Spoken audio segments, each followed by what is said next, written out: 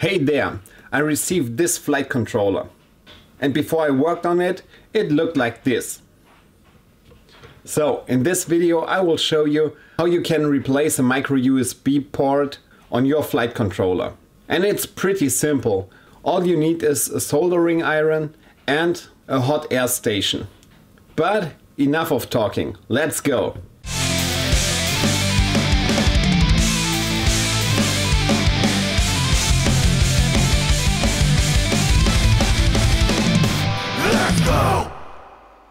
So first of all, we built a small area around the micro USB port. In order to do that, I use Kapitel tape to isolate all the parts which we don't want to blow off with our heat gun.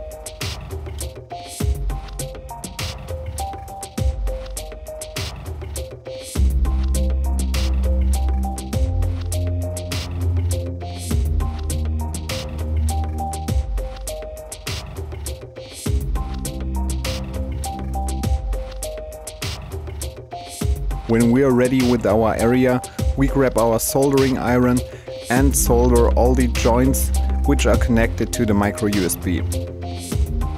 In my case, the pins of the old micro USB port were still in the hole, so I took the soldering iron and some tweezers to pull it out of there. So just apply little heat and then poke the rests out. After that I applied a little flux and get the solder joints ready. So in order to do so, I used desoldering braid and applied a little heat with the soldering iron to get the connections ready.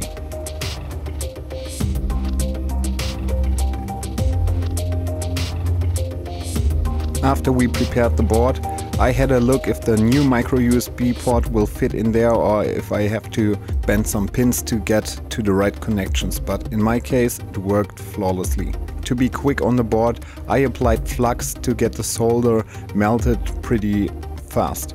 Now I took the new USB port with tweezers and put a hot air station on 360 degrees Celsius and on maximum airflow because I don't want to get the board too hot and also don't want to blow other components off when it's too hot.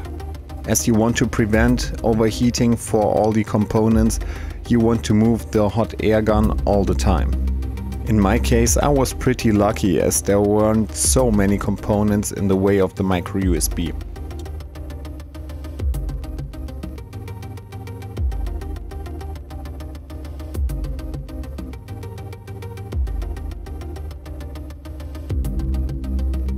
After I was done, it looked like this. Before we do our first test if the USB port is working again, I put some isopropyl on the board to get it clean and also to get it cooled down now. To get the board clean, you want to use a small toothbrush and gently scrub over the USB port. And since we're done replacing the USB port, we can do our first function test. And you can see the lights are blinking, so this is a good sign. So now that we know that the flight controller is powering up, I took it to beta flight to see if the gyro is working correctly or if there's any problem. And as you can see here, the gyro is working flawlessly, so we're done with our replacement. And as always, if you didn't like the video, don't tell anybody how you spent the last minutes.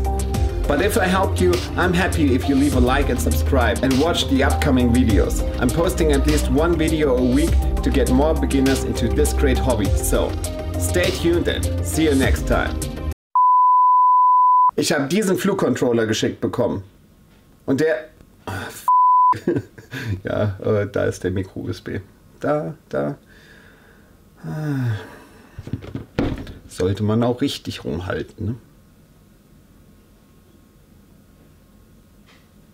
Nochmal.